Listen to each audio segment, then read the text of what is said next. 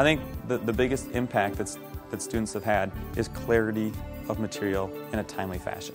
We can take our number line and we can do this, and we can bring it over -1, -2, -3, etc. +1 corresponds with -1. The smartboard is unbelievable with being able to have everything that's on my computer available to me and to the kids. I can use the same lesson over and over. I can keep developing and improving it. The kids interact with it. They're so into technology. I can embed websites with it. I can do Excel spreadsheets with it. They can come up and write on the board with some different interactive things that we do. It just helps, I think, the kids get more involved in what we're doing, and I think enables me to be a better teacher. Okay, so it looks like the cells are getting longer, and all of a sudden they're splitting into, so that cell wall is splitting them into 2 separate bacteria cells. Well, the goal is just to get kids involved and active, and it's always amazing that when you ask kids to write on the smartboard or to drag something here and there, how your hands go up. I mean, it's 10 or 12, and it's sometimes even hard to figure out, all right, who can I get up there? Go on the discussion board. I've got it set up, and I've just got no attachments on this one, you guys. You're just going to come in and answer the question straight up. You may have a classroom discussion going on, and as a teacher, there's that wait time, waiting for 5-6 seconds to give kids a chance to process. Well, for some kids, 5-6 seconds isn't enough. Some of that processing occurs at 7 o'clock that night, and the responses that I get when they go on the discussion board is nothing that I saw in class. It was they needed more time to think about it. I post online assignments, and the kids write essays and papers and are able to turn those in to me on the computer, paperless.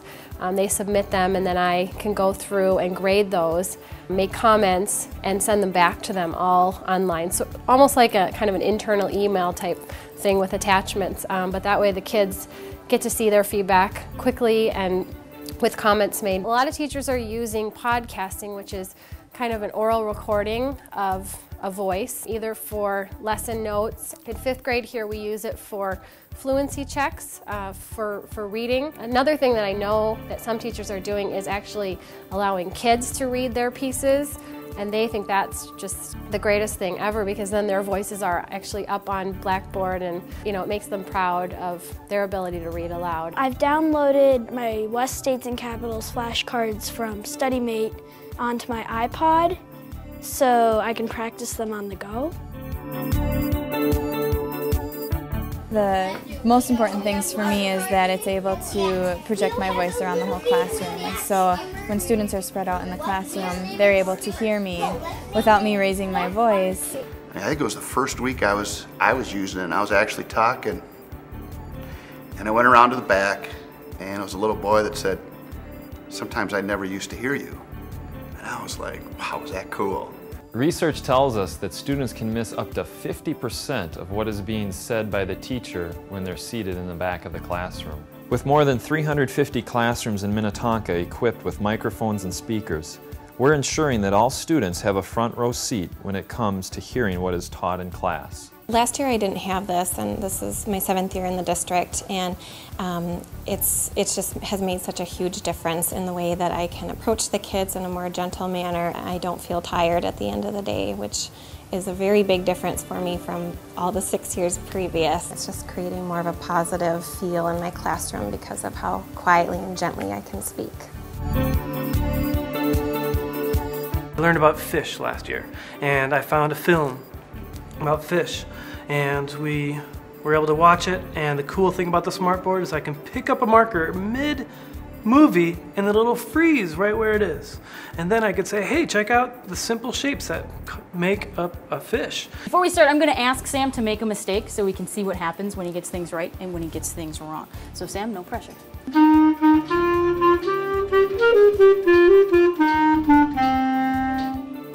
So then he can go back, and when a teacher's not there, he can say, well, I know I played it wrong, but how did I play it wrong?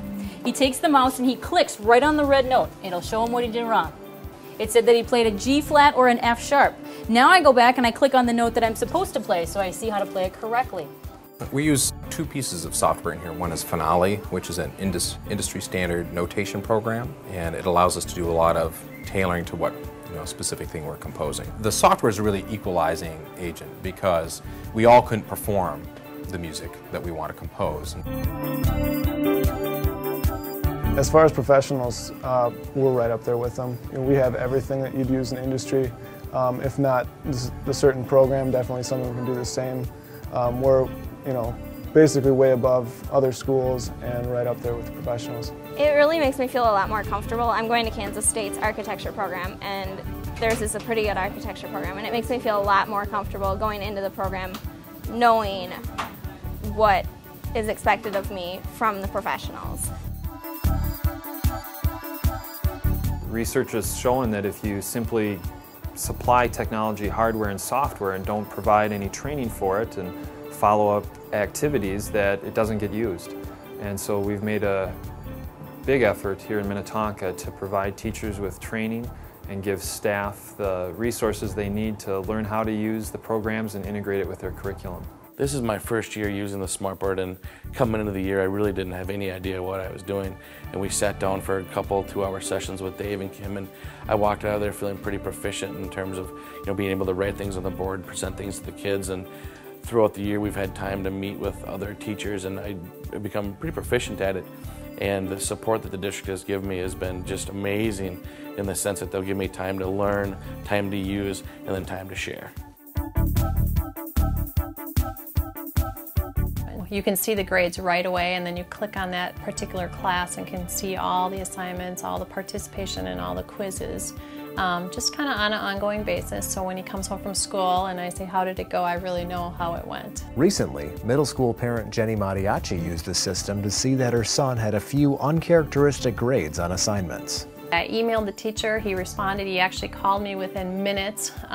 So right there I was on top of, I saw this low grade, which was not normal for my son, and we talked about it and why it happened. And actually I probably would never have known until report cards came out if it weren't for Skyward. I think technology allows teachers to be a lot more creative. There's a lot of different ways that they can reach kids with a lot of different learning styles. There's just so many programs out there and so many tools at their fingertips with digital cameras, with smartboards, with projectors, with multimedia things that we've never been able to use as extensively in the past. I hope you find the model of Minnetonka Public Schools encouraging and compelling. We think it is, and there's more for all of us to do as this inevitably continues to evolve. We were blown away by the power of this technology as a tool for learning. I am so proud of the Minnetonka School District and the commitment that they're making as leaders in education.